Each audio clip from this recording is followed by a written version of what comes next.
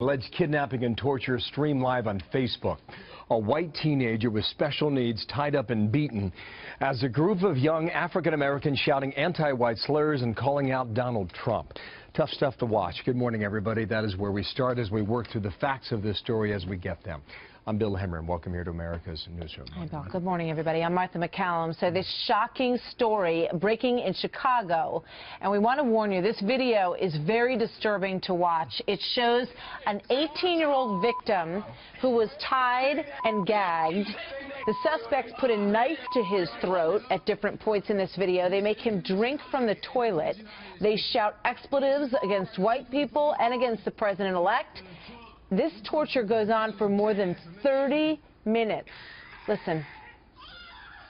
Donald Trump, white people, what? No. Goof. Yeah. My sister was trying to Singing this flyer. Oh, my sister said this not funny, y'all. From Chicago, police have arrested 4 so far. Matt Finn is live there in the Windy City to begin our coverage. Let's talk about charges. Matt, when will they be filed? Bill, police tell us those 4 attackers are in custody right now, and the charges are expected to be filed later today. Police tell us they think this mentally challenged teen is from the suburbs and was driven into the city in a stolen van. Police say he was held captive for up to 48 hours and then released. He was found wandering in the cold. Here's how the Chicago police superintendent responded to all this.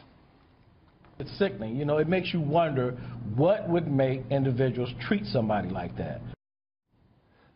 Bill, this morning, a big question is whether this rises to the level of a hate crime. If it does, these attackers face up to 30 years in prison. Certainly Bill? it's catching fire online and across the country. What are people saying, Matt?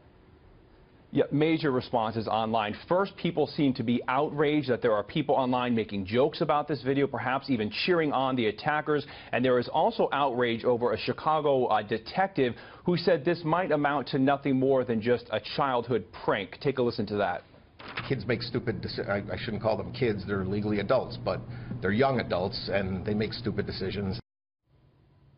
That police official obviously taking a lot of heat. Many people also tying this to the Black Lives Matter movement, giving its own hashtag BLM kidnapping. One Twitter user writing, BLM is being linked with BLM kidnapping because so many people have experienced violence, vandalism, and racist hatred at the hands of BLM. In response to these types of tweets, the Black Lives Matter Chicago Twitter account wrote back saying, some people are disgusting. You're making jokes. What happened to the teenager is terrible and tragic. However, it has nothing to do with the BLM. Bill, we are following this story. We will be attending the press conference later today where we might learn what these 4 attackers will be charged with. More to come on that then. Thanks. Matt Finn leading our coverage there in Chicago.